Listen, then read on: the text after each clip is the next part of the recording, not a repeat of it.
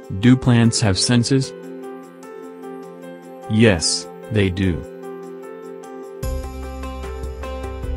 This tree can see.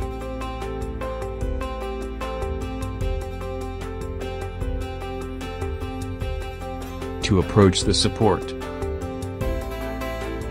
Over the course of the next month, I'll be talking nice to plant A and mean to plant B. Let's begin.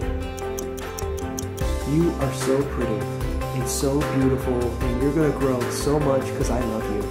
I love you. What's up, you dumb sack of crap? You trying to grow? You can't grow. Crap's a sack can't grow, you dumb sack of crap. You're so thirsty? Probably because someone's growing up so fast. Now shut up. You are so much prettier than all these sluts. Seriously, you should be in a botanical garden. I am serious. You look fierce. Oh man, you look like marijuana came down with polio. Okay, day 30. Time to see how it turned out. Plant A, you grew a total of 2 inches. I am so proud of you. Plant B, you grew a total of, who gives a crap? You sack of crap. You couldn't do the one thing that you're supposed to do. Choose the better one.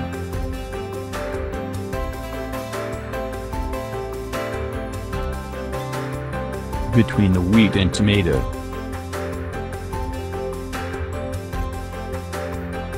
Because the tomato is easier to parasitize. Compete to reach the support. Still try so hard. But finally give up.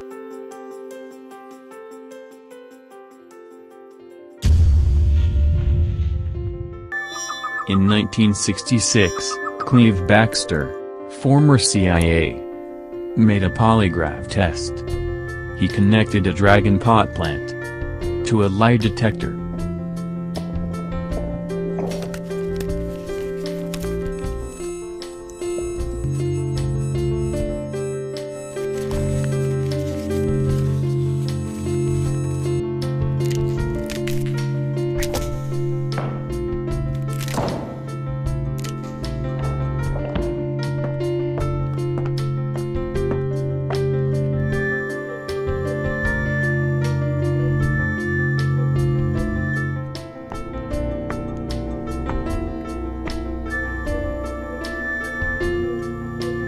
Within a group, you can recognize the exact person who destroyed its partner,